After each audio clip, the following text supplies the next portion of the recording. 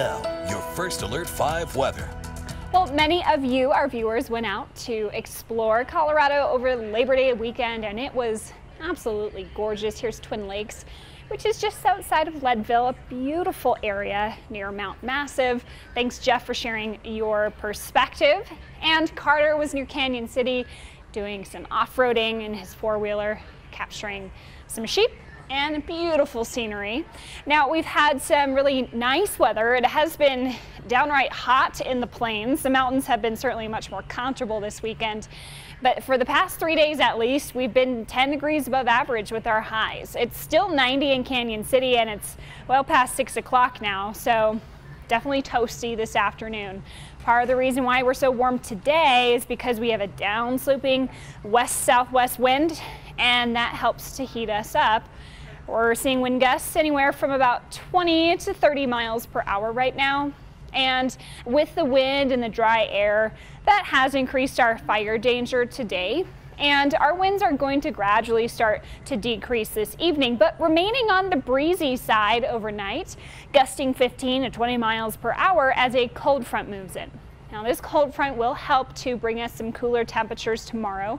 It's still going to be a little breezy behind that front with those northerly winds, but that northerly wind is bringing in some slightly cooler temperatures. So in comparison to right now, tomorrow's going to feel nicer.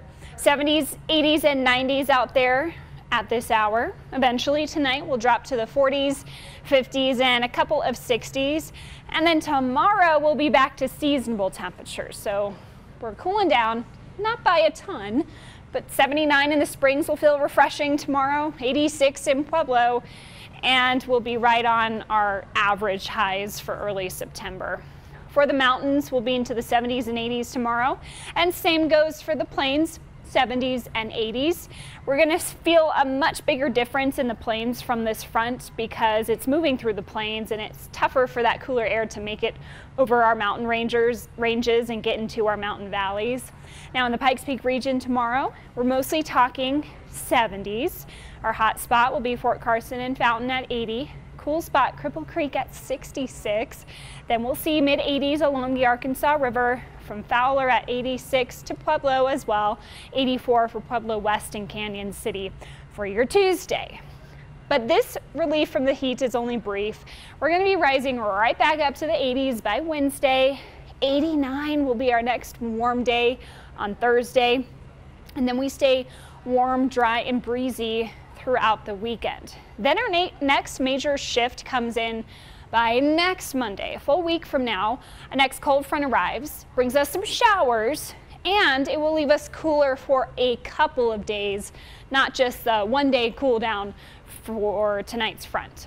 Now for Pueblo, you're going to drop to the middle 80s tomorrow, but then those 90s return as soon as Wednesday.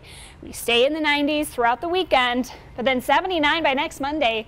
That's some nice relief once that next cold front moves in. Of course, those details will likely change as we get closer, get better data coming in, so we'll keep you updated. For Canyon City, you are looking at that slight cool down to the middle 80s tomorrow, then the 90s return on Thursday. And finally for Woodland Park, we are talking a nice refreshing 72 tomorrow, but then awfully close to 80 as soon as Thursday. Nice and warm over the weekend. Your showers return earlier by Sunday.